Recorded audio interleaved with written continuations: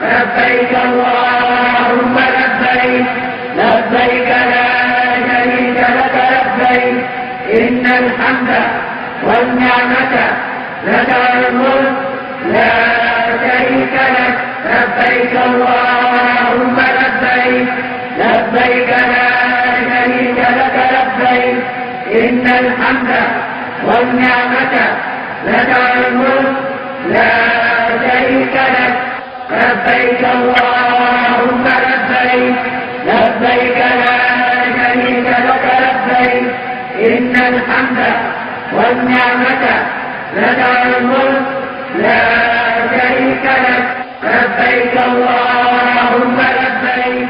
محمد نبينا بنور هدينا محمد نبينا بنور هدينا. Some of the hotels, as you come down from your hotel room. The Nigerian Consul General in Saudi Arabia, Ambassador Yunusa Mohammed, has expressed satisfaction with the conduct of the 2018 Hajj, describing it as very successful. He stated this in an interview in Jeddah. Ambassador Mohammed was particularly happy with the arrangements made for the accommodation of Nigerian pilgrims while in the Holy Land.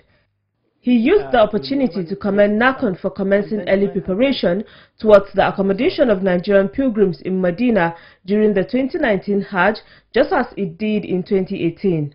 This approach, he said, has multiple benefits for Nigerian pilgrims. You secure accommodation that are close to the haram. Within 5 minutes, maximum 10 minutes, you will be in the haram. So our pilgrims will have the opportunity to observe the 5 daily prayers at the masjid. It's unlike previously where I understand the distance between our accommodation, that's the pilgrims' accommodation, and the haram is about a kilometer or more than a kilometer. So after trekking from your accommodation to the haram, maybe after Zuhur one may not be able to come back for Asr, or he may come for, so therefore he may skip Asr in the mosque and then pray in a mosque near the accommodation. But this time around, in fact, some of the hotels, as you come down from your hotel room, you may even get the sahu and then join and pray. So that's one of the advantages. 2, when you leave it late, the competition will be intense because many countries by then will be going there. So now at that time it will be the highest bidder will get the rooms. He reiterated the commitment of the embassy in Riyadh and the consulate in Jeddah to support NAHCON reforms, particularly the aspect that stresses the need for Saudi caterers to start importing Nigerian foodstuff for their catering services. Once we have a firm commitment by the service provider, that means the kitchens, can help them if, for example, the government of Saudi Arabia said they have to pay taxes or whatever, then here will come and say, no, since we are bringing our own food for our own pilgrims, there should be no tax. So now the thing is, once we have firm commitment from the service providers, we'll assist them in bringing in the food items, inshallah. He then appreciated Nigerian pilgrims for being good ambassadors of the country during the 2018 Hajj exercise.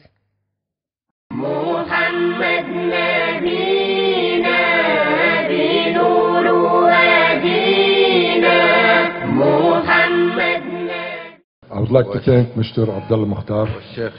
In a related development, the chairman of Muassasa, Rami bin Saleh Lubni, has congratulated Nigeria for conducting a successful Hajj, saying it was achieved as a result of the commitment and determination of all stakeholders in Hajj matters.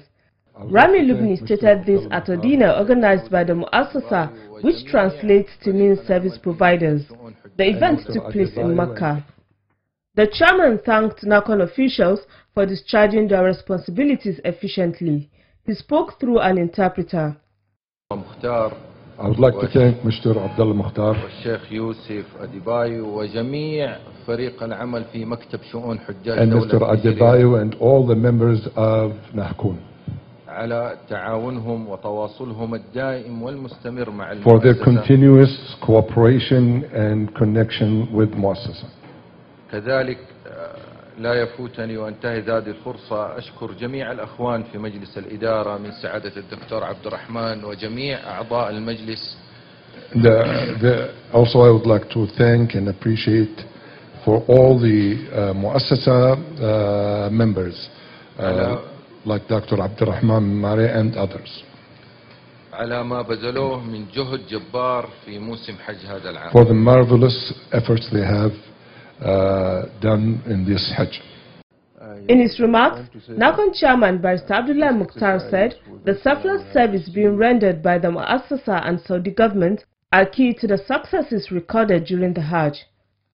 I want to say that this exercise for this year we have received brotherly cooperation and support from you people, either which I don't consider is an official relationship, but a very brotherly one that goes beyond the official transaction.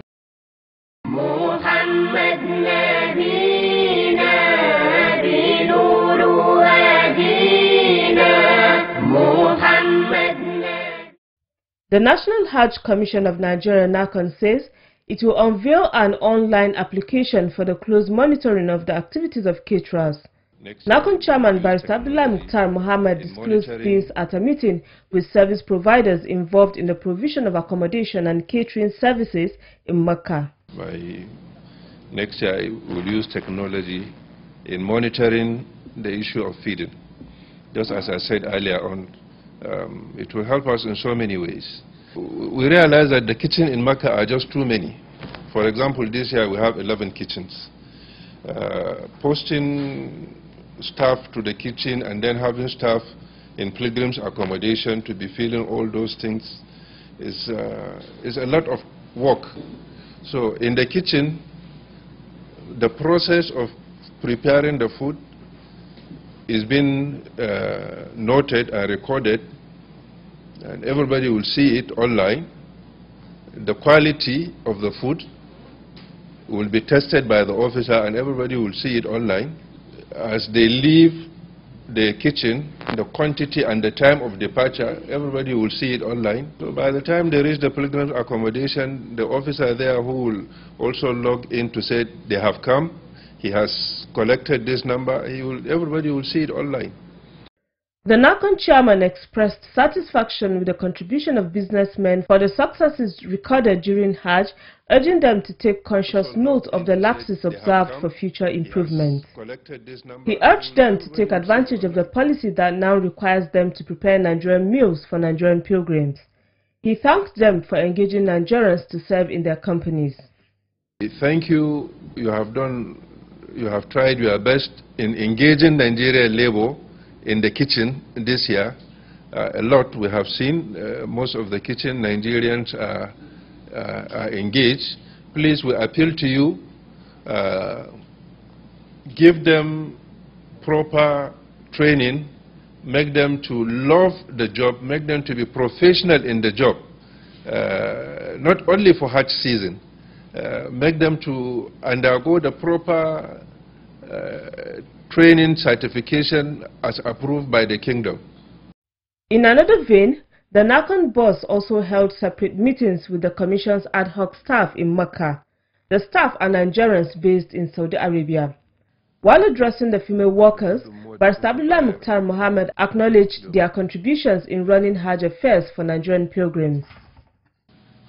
Ni da shauran kwamishinoni da dukkan shauran abokanan aiki, illa banda in ce mun gode kwarai da gaske bisa irin gudunmuwa da goyon baya da jajircewa da gudunmuwar da kuka bayar domin ganin cewa an samu nasarar aikin hajjin 2018. In ba tare da gudunmuwanku ba da dukkan nasarorin da aka samu ba za a same su ba. Mun san cewa ba mu da kuɗin da za mu ce gashi mun biya ku shine ladan aiki, sai dai kawai abin da aka bayar za mu iya cewa tukuici ne, amma lada muna fata ya kasance wurin Ubangiji. A similar meeting took place with male ad hoc staff, where the chairman also expressed NAHCON's satisfaction with their performance. He said Nigeria is proud of their sense of patriotism.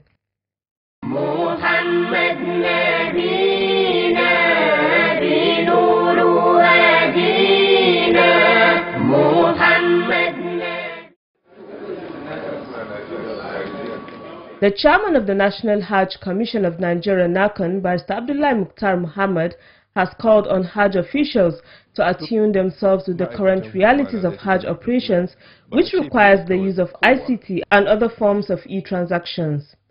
The chairman stated this while interacting with officials of Kaduna State Pilgrims Welfare Board in Makkah before winding up the airlift operations of Nigerian pilgrims.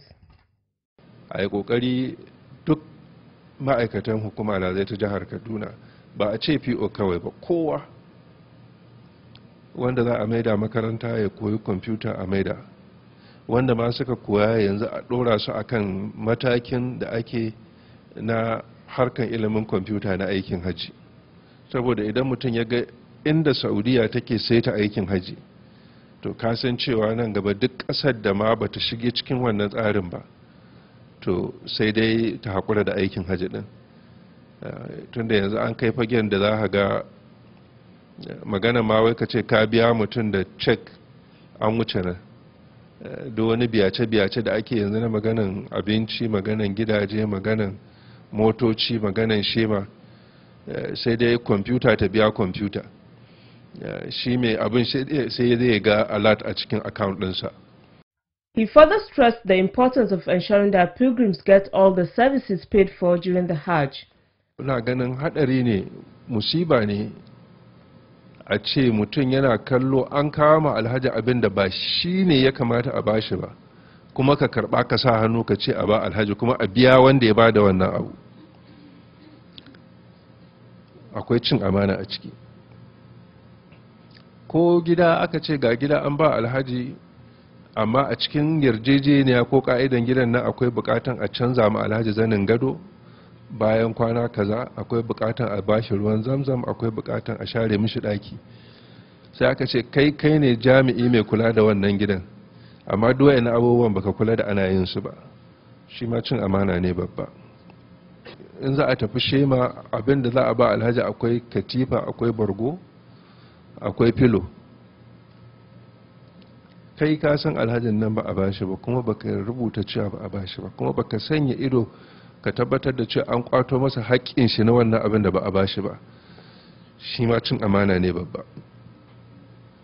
To wani lokaci na ƙasa yakan ƙoƙari ya zargi na sama ko ya nuna cewa ai laifin na sama ne, to amma kai na ƙasan kai mai kai domin ka tabbatar da cewa an ba alhaji shi wannan haƙƙin nashi. So ina ƙara tunatar da mu cewa a bisa nauyin da Allah ya ɗora mana, to kowannenmu ya ƙoƙari ya jajirce wajen ganin cewa mun kare mutunci, mun kare martaba, mun kare daraja, mun tabbatar da an ba alhaji haƙƙin shi da ya kamata a bashi. In their separate remarks, the Director General Bureau for Interfaith Kaduna State, Namadi Musa, and Overseer Kaduna State Pilgrims Welfare Board, Imam Hussein Tsoho Ikara, appreciated NAHCON for all its support, assuring the Commission of their commitment in exploring ways of providing pilgrims effective and efficient services during Hajj.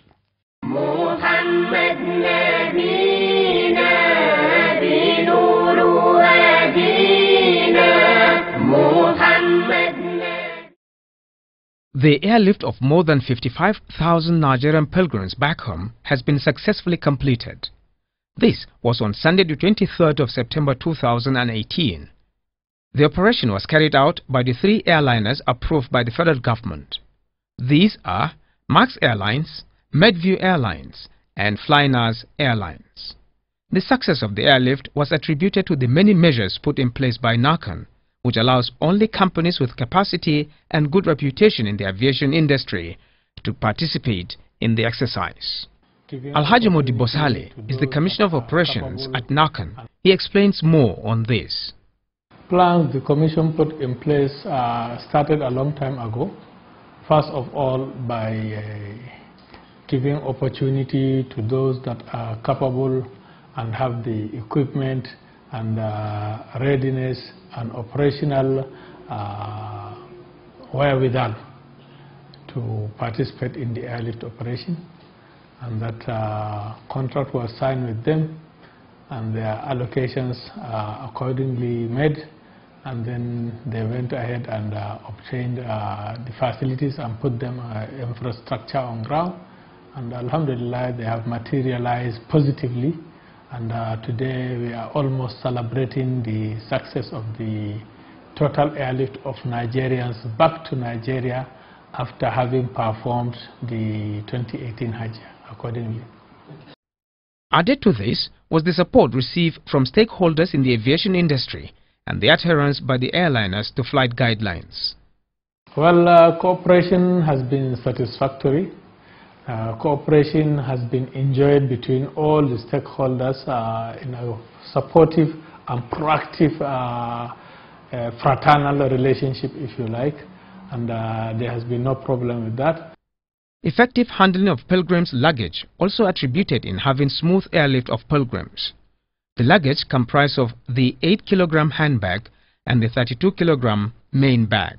The Commission has already established and put on ground, that is infrastructure and personnel, to ensure that there is compliance, because it has to do with comfort and safety of the passengers on board the aircraft. So there is insistence and there is enforcement of compliance to ensure that people do not carry more than the 8 kg.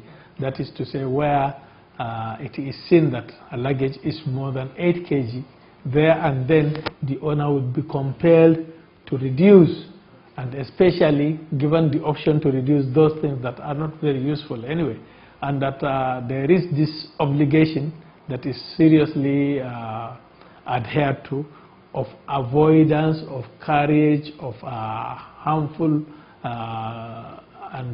instruments on board aircraft and harmful substances and so on and so forth.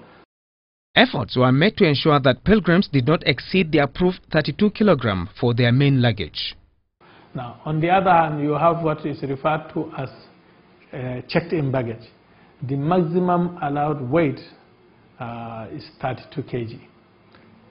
Pilgrims have been advised, even before they came to Saudi Arabia and during the time they are returning to Saudi Arabia, to ensure that their checked-in luggages do not exceed 32 kg. In fact, they are even warned that in case their luggages exceed 32 kg, in their absence, it would be either the luggage would be rejected or the luggage would be forcefully made to comply even in their absence.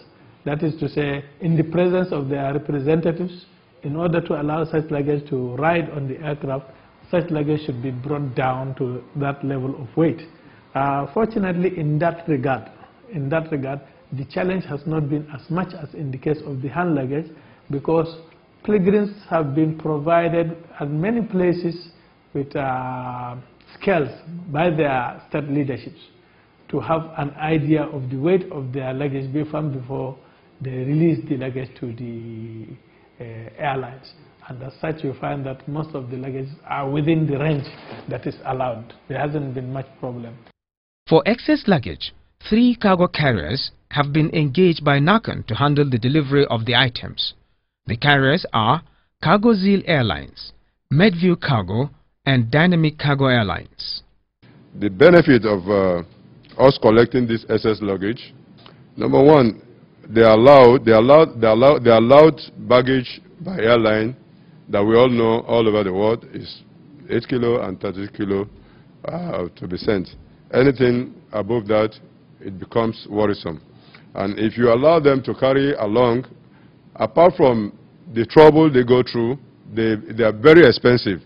They charge at least nothing less than 50 riyal per kg from the pilgrims. This is a very big relief for them. NAHCON, at a meeting with the airliners, tasked them to timely delivery of all excess luggage belonging to pilgrims. The most important thing, as far as the Commission is concerned, that cargo is delivered and delivered on time.